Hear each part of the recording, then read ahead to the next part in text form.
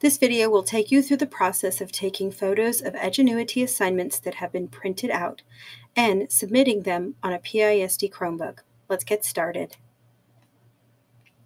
PISD Chromebooks are touchscreens. At the bottom of the screen is a gray bar. This is called the Chromebook shelf. Take your finger and gently touch the screen in the shelf area. Gently glide your finger up to reveal an apps menu. From there, locate the camera icon. Click the camera icon to launch the Chromebook camera and take a photo of your work.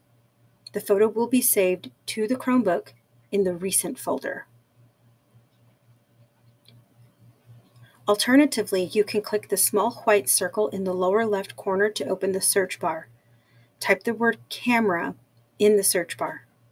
Click the camera icon to launch the Chromebook camera and take a photo of your work. Locate the appropriate assignment in Edgenuity and open it. You might see a rubric. Scroll down until you see a blue circle with a white plus sign inside it. Click that button, then choose Attach a File. Then click Choose. Select the Recent folder to open it. Locate the photo you took. Click the photo, then press the Open button. Now press the Upload button to attach the photo of your work to this specific assignment.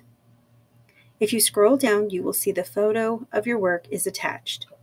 Now press the Submit My Work button. This is an important part of the process because it sends the assignment to your teacher. Thanks for watching.